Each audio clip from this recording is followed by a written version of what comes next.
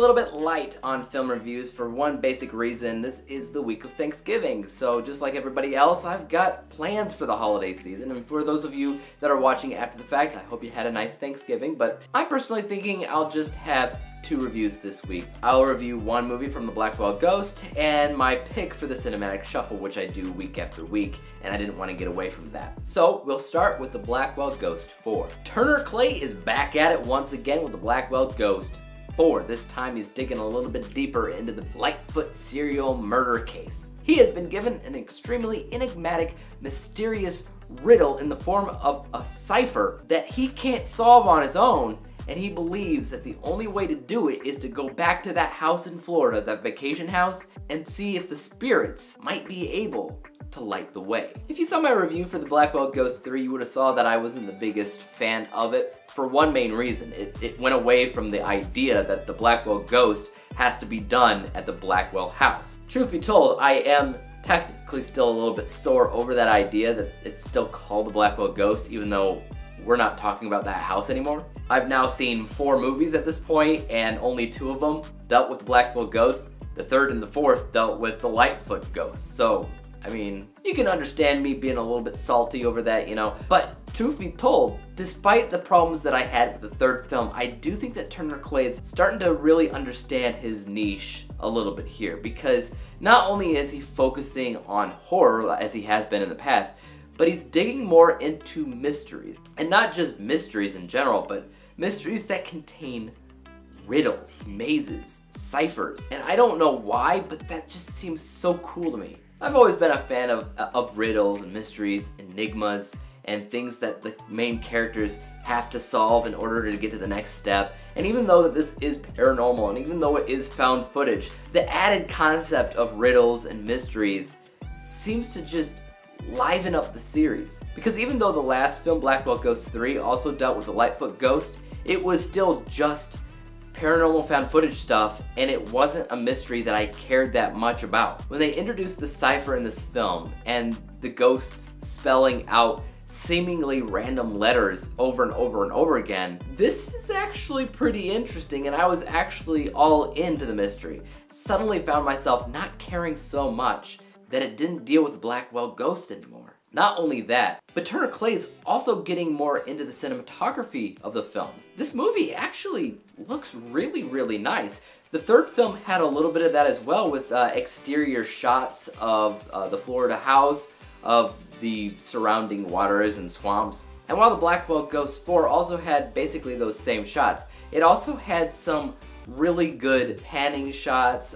dramatic close-ups of his face, all of which he legitimately seemed like an actual documentarian here with how he shot the movie. And of course there was another interview in this film which again felt just as real as the last one.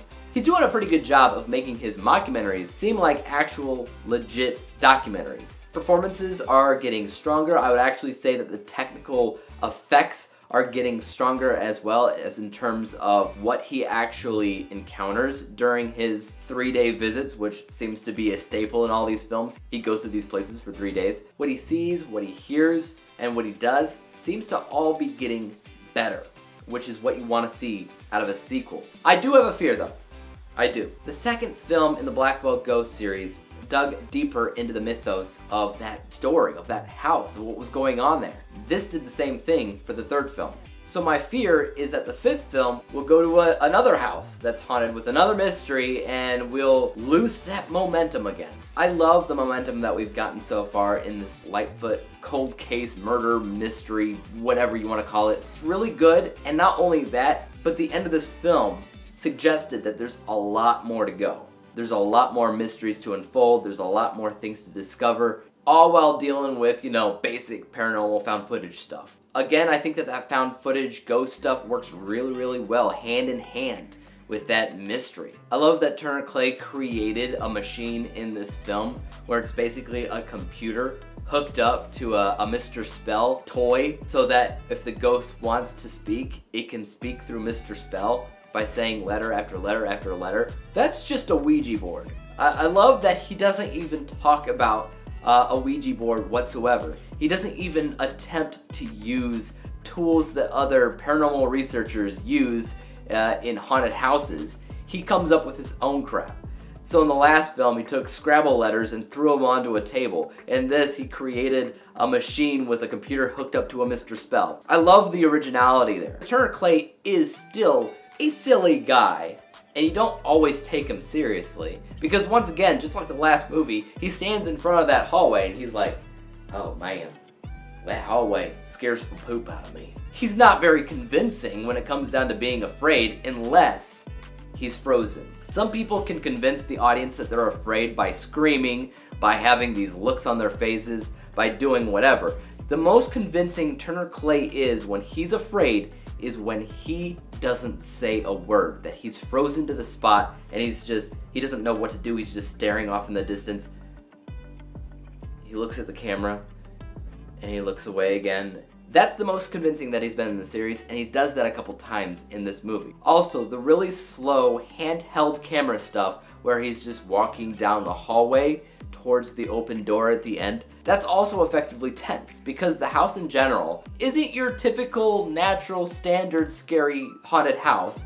It's just like a normal vacation house. It's really hard to take a vacation house like this and make it seem legitimately scary because there's windows everywhere. It's a bright house unless it's in the middle of the night. But once he takes that camera and he slowly walks towards an open doorway when he's hearing sounds off in the distance, those moments work for me. I said that the third film wasn't scary at all and I was kind of annoyed at it and I didn't know if I wanted to keep watching the movies because it went away from the Blackwell Ghost. It stopped being effectively spooky. It talked about a pretty standard annoying story I didn't care about.